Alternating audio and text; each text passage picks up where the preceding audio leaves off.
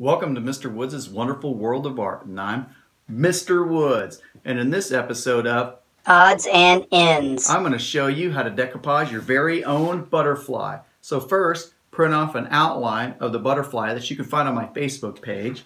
You're going to need some white glue, paintbrush, small container for your white glue, along with just a little bit of water, and lots of tissue paper. Colors, that's all up to you. You can cut them into triangles, rectangles, or squares, but make sure you give yourself enough to hang on to. So find those materials and let's begin.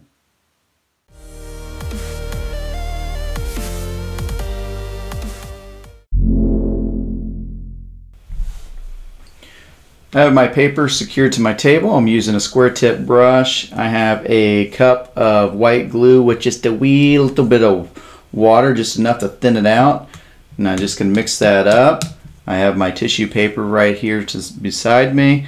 I'm going to start in the top left corner and I'm going to work my way down, and I'm going to overlap and layer my tissue paper and then go from the left over to the right, so I'm not leaving any gaps or any white spots. So just add a little bit of glue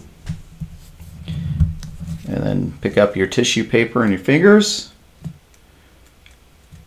gently place it down and lightly touch it with the brush. Doesn't take a lot of glue, so just glue one section at a time, and then my pieces, or your pieces, will go over or overlap the edges.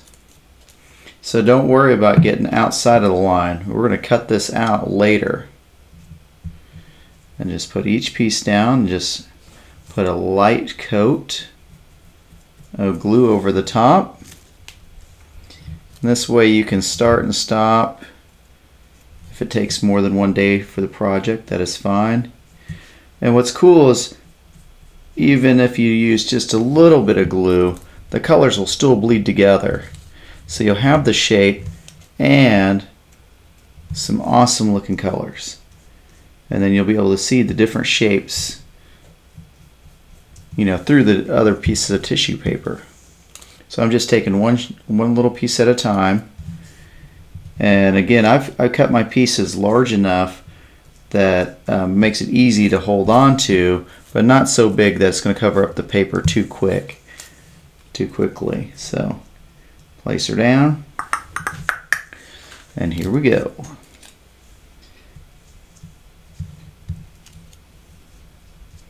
And don't saturate your paper with the glue. And then make sure you separate your pieces out, and you'll motor along pretty quick. And by doing it this way, it's going to keep your fingers from getting all that color all over them.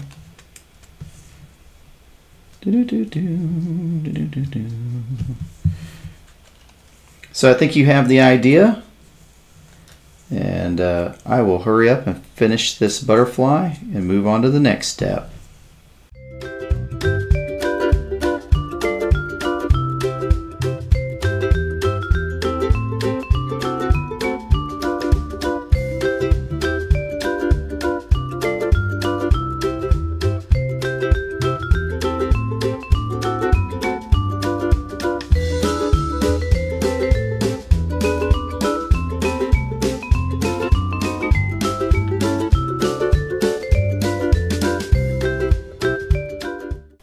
Okay, I have the entire butterfly covered.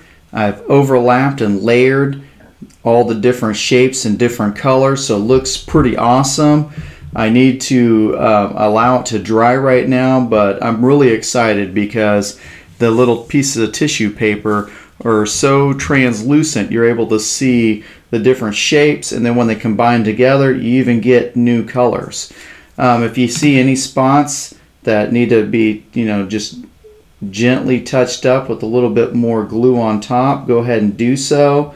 And then you have a couple choices. You can just wait for the glue to dry, or you can accelerate the process by using a hairdryer.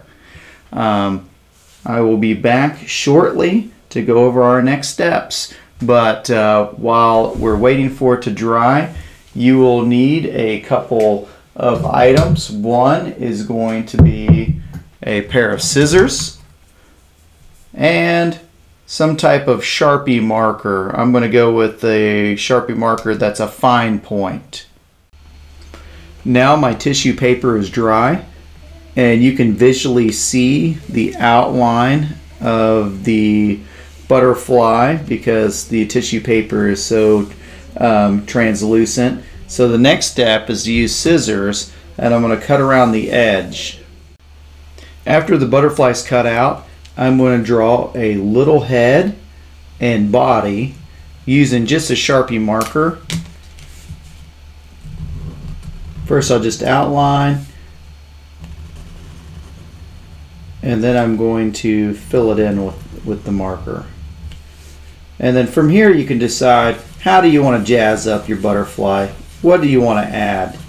I have a few things that I'm going to add to it. You can just leave it this way, or you can draw more of a design on the outside edge of the butterfly, and then that design can carry into each wing. You can add some antennas, glue on some eyes, make some eyes, glue on some googly eyes, whatever you want.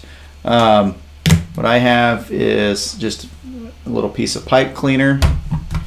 I'm going to cut a piece and glue it on the back for antenna. I also have some googly eyes that I'm going to glue down as well. So just cut this in half. That'll give me plenty. So half again. I'm going to glue those on the back here in a second, but I have some eyes that I'm going to put on. I'm using hot glue, which you can use your white glue, whatever.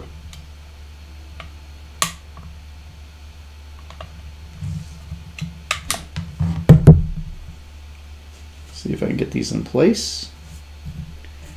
Second eye, your upper in there. Ha! That's going to make it fun. There's my googly eyes. So, whee!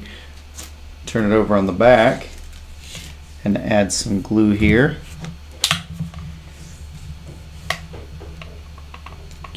What's fun about the pipe cleaner is you can play around with it and adjust it and change the shape of it after the glue is dry.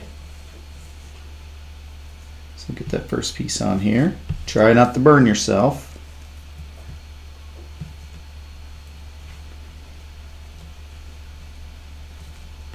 And also on the back, I have some magnets. I think I'm just going to put one magnet here, and that way I can glue it on the back and be able to put my butterfly on the refrigerator if I want to. There we go. Get rid of some of this hot glue strings. And let's shape our antennas.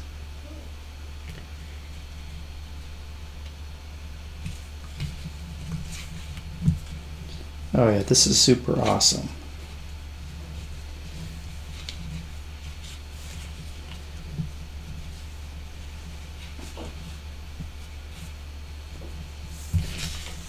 And here's my finished butterfly. I have attached the googly eyes, antenna, and man, it was a lot of fun. Look at the colors, look at the shapes. It looks so awesome. And I cannot wait to see yours. So don't hesitate. When you finish, take a picture of it, upload it on my Facebook page.